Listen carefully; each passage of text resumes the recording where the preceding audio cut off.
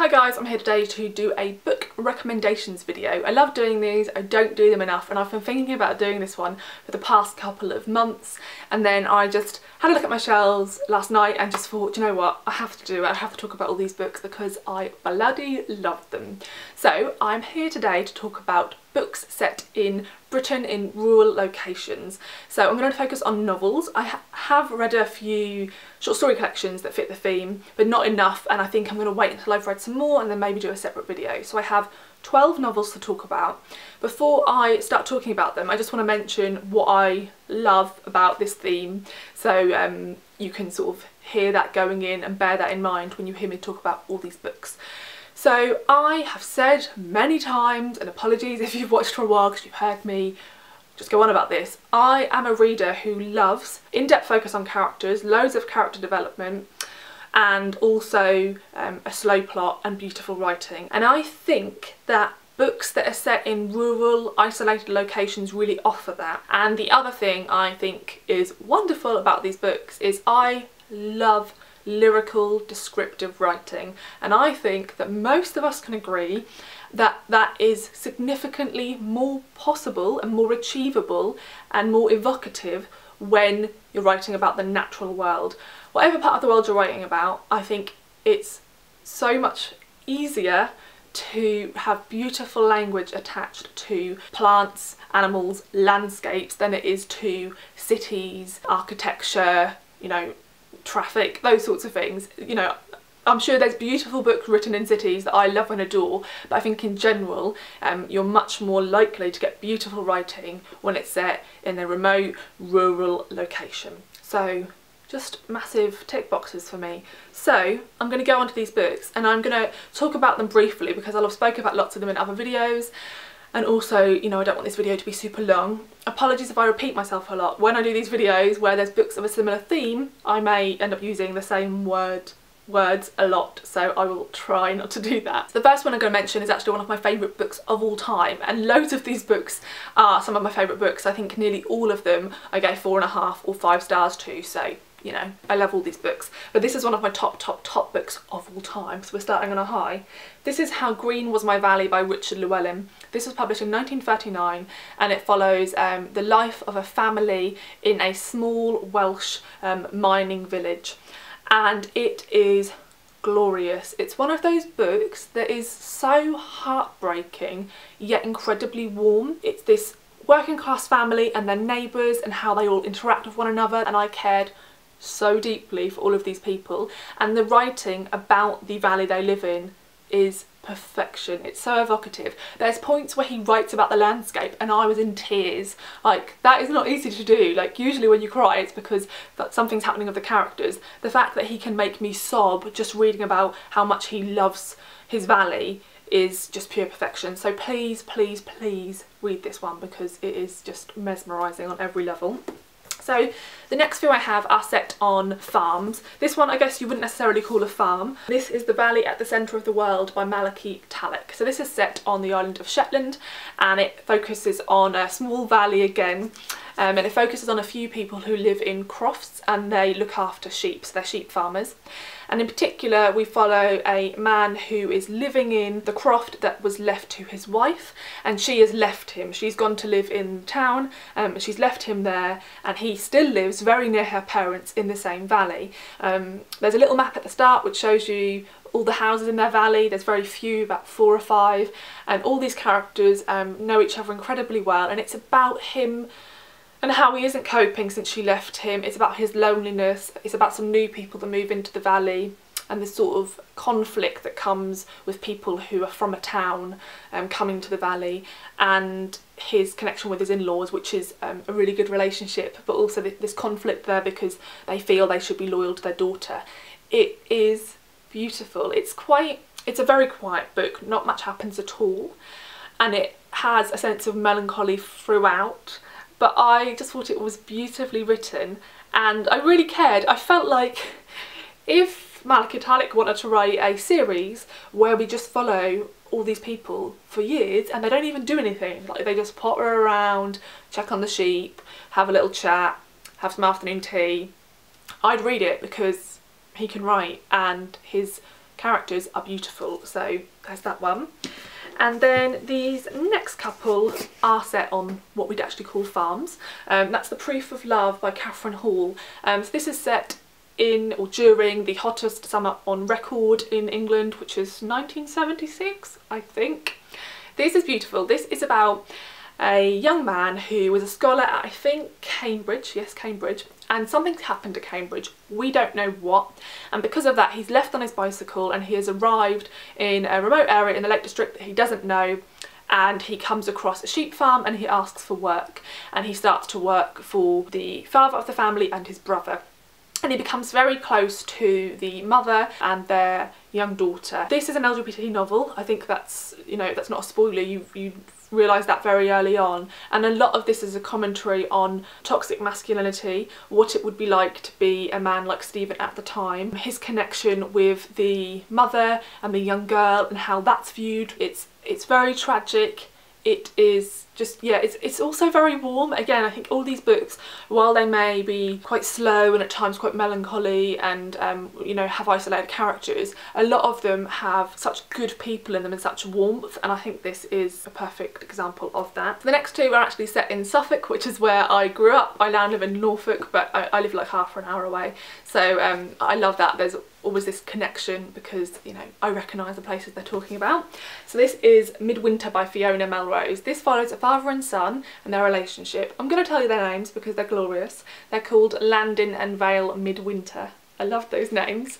And this is about something in their past. So they lived in Zambia and the mother died there, and there's a lot of history that they haven't spoken about to do with that. They both blame one another, and very early on in the novel the son is in an accident with his friend in which his friend is really injured, and it was a very stupid accident. It didn't need to happen. Have I knocked my collar? No, I haven't.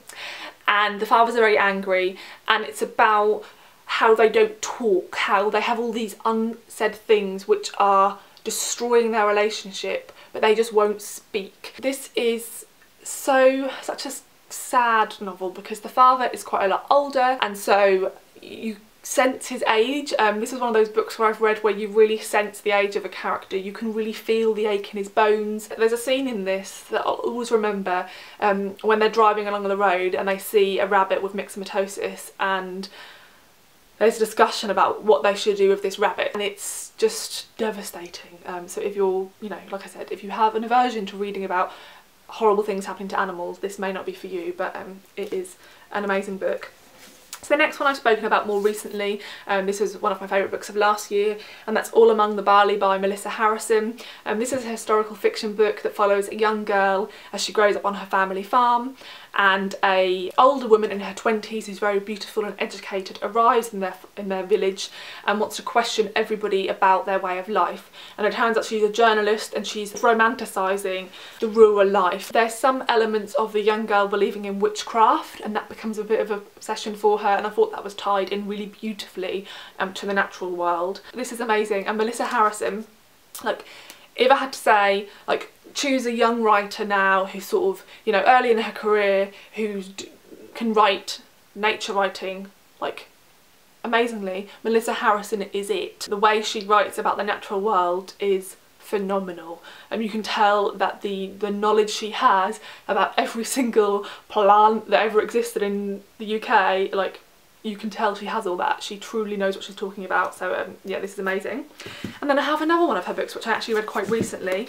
So we've got our farm books now. This is At Hawthorne Time, again by Melissa Harrison, and this is set in a small village on the outskirts of London, and it follows several characters as an incident occurs at the start of the novel, a car accident in which you think that one of these characters might not survive. And the novel goes back in time and we start to follow these characters. One of them are a couple who are, I think, in their sort of 50s, and they're unhappily married, and they have recently moved out of London to live in this small village. One is a 17-year-old boy who has lived in the village his whole life, and then one is a homeless man who travels through the countryside and works on farms and has been arrested quite a few times for trespassing and vagrancy. And we follow this village through their eyes and the nuances of what it's like to live in a village like this. You know, we have the young the young boy character who knows the village and the landscape really well, but feels sort of hemmed in by it. And we have this couple and their conflict. The wife loves being there and the husband doesn't. They both feel like intruders. And then we have this man who's being told he is an intruder, but if anything he's the closest to the countryside because he sleeps in it every night and he knows all these hidden footpaths across the whole of England. So it's really beautiful, very, very slow, but I really enjoyed it and I definitely recommend it. The next one I don't actually have a copy of, but I absolutely loved and need to buy myself a copy of, and that is Elmet by Fiona Mozley. I'm sure quite a few of you have heard of this one because it was longlisted for the Man Booker a couple of years ago now, I guess, and it was her debut novel. And she's very young, so it became quite famous at the time because of that. This is about a young brother and sister who grow up with their father raising them, and they live off the grid. So they don't go to school, they're informally educated by a woman their father knows, and their father earns money through fighting. So he goes to organised but illegal fights and people bet on him. There's lots of commentary in this novel about Margaret Thatcher's era and the privatisation of council houses and land and what that has done to people like this who choose to live on the margins, how it's made their way of life impossible. This book is glorious. I'll read anything she writes. Her nature writing is absolutely exquisite. It feels, and this is the same thing with Melissa Harrison, when people write nature writing so beautifully so that it feels magic. This next one is perhaps not as in keeping with the rest of the books because it's not quite as isolated, but it is still set in rural Britain and I really enjoyed it, and I feel like the characters in themselves become quite insular and isolated of their own making. That is English Animals by Kaye. I bloody love this book, it's so amazing, and in fact I think I might go and reread it as soon as I've stopped filming this video because I love it that much. So this is set in rural Oxfordshire, I believe, and that's where the author's from, so I'm pretty sure that's the case. And this follows a young girl called Mirka who has moved to England from Slovakia, and she's been working in London doing various temp jobs, and she sees a job advertised to work at a house called Fairmont Hall in the countryside, and she assumes that her job will be to be a nanny. So she heads there and finds that actually they want her to be a taxidermy assistant and also to help with the wife to arrange weddings on their land and in their property. And what you really follow is these three people. They're amazing characters. The married couple have a really dysfunctional marriage. Neither of them are like completely likeable, but yet you still really like them, as does Mirka. And what makes this one so special for me was seeing England and a certain type of England. So these people are old money. I think this is all shown to a really illuminating degree through the eyes of somebody who isn't British. So Mirka recognises a lot of these oddities that are so normal to us and comments on them.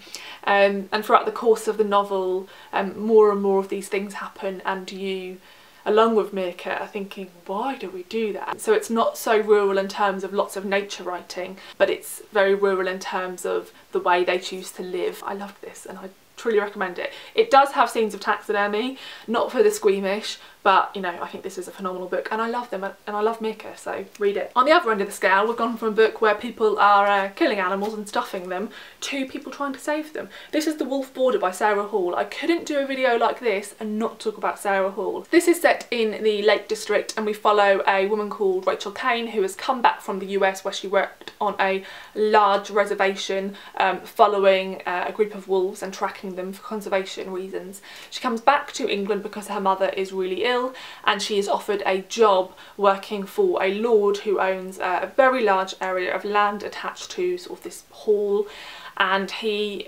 offers her employment because he's decided to breed wolves in a secure fenced area in order to try and reintroduce them to the UK. Rachel takes on this job working on this reserve, and there's always this conflict she has because she knows that really the government don't want to reintroduce wolves. Nobody wants wolves roaming England or Scotland even, and yeah, this is just brilliant. There is a focus on the wool. There's also a focus on the dynamics of her working for this lord and this class barrier.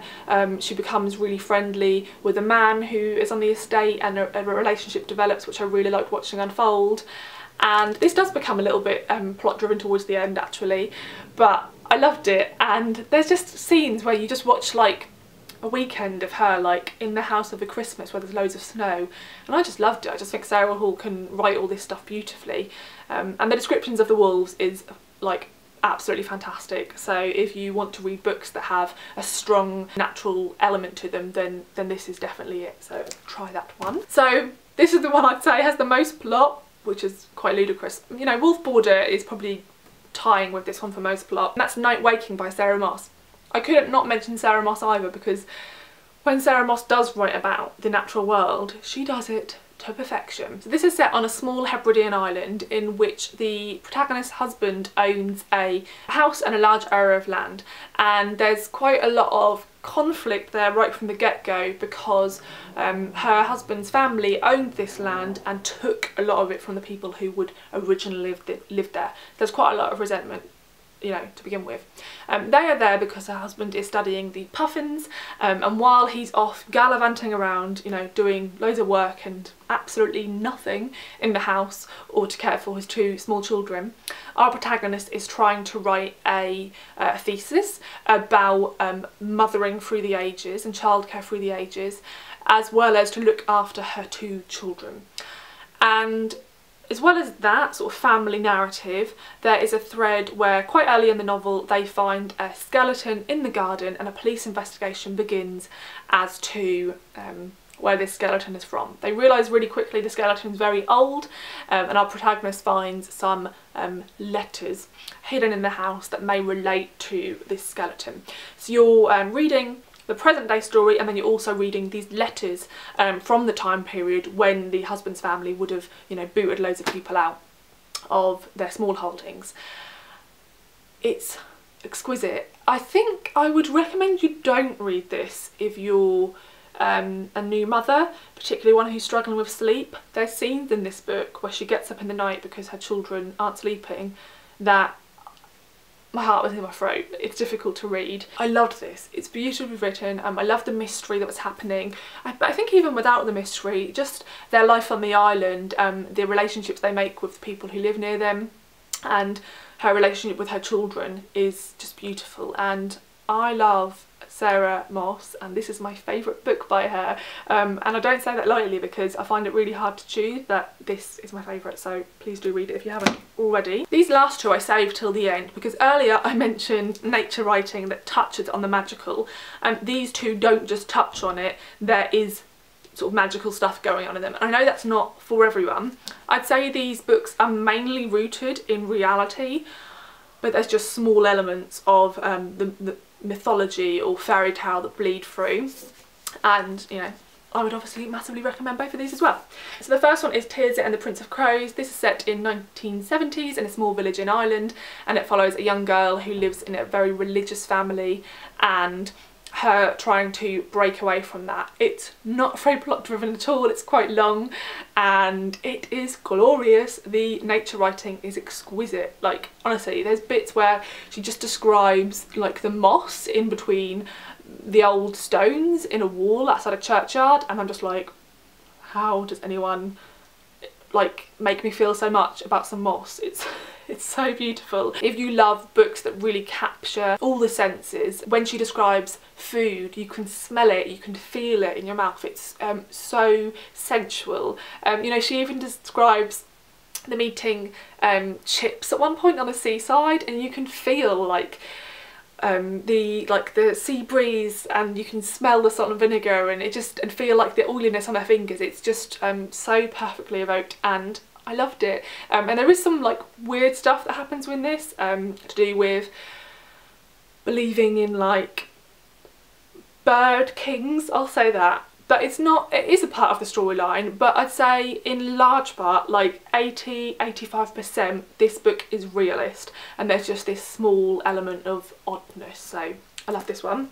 And then lastly, I absolutely bloody love this book and I want to reread this one as well. This is called Swansong. This is set in the Scottish Highlands in contemporary times, and it follows a young girl who's just left university, and she's sort of hiding up there in a small house with her mother because something's happened at university she's trying to forget about. And when she's there, she meets a much older man who lives a really isolated life because of a crime he supposedly committed many years ago that everybody knows about. and a relationship develops between the two of them, and you sort of follow that, and there is a fairy tale element to this as well. There's a lot of swearing. It's quite, like, a lot of people describe this as quite vulgar, and the main character is not very likeable. I really liked her. I really liked all the swearing. I found all of this really relatable. I loved the romance. I loved all the descriptions, and I just thought it was bloody beautiful. So please read it. So those are all the books I'm going to talk about. Please, please, please feel free to recommend me more. I know I need to read Benjamin Myers. Like, he is my biggest why haven't I read him. I know. I need to read Benjamin Myers, but please let me know more authors who I should be reading, who write books like the ones I've just spoken about, and let me know if you've read any of these, what you thought of them. I'd love to hear your thoughts. Thanks ever so much for watching, and I'll see you in the next video. Bye!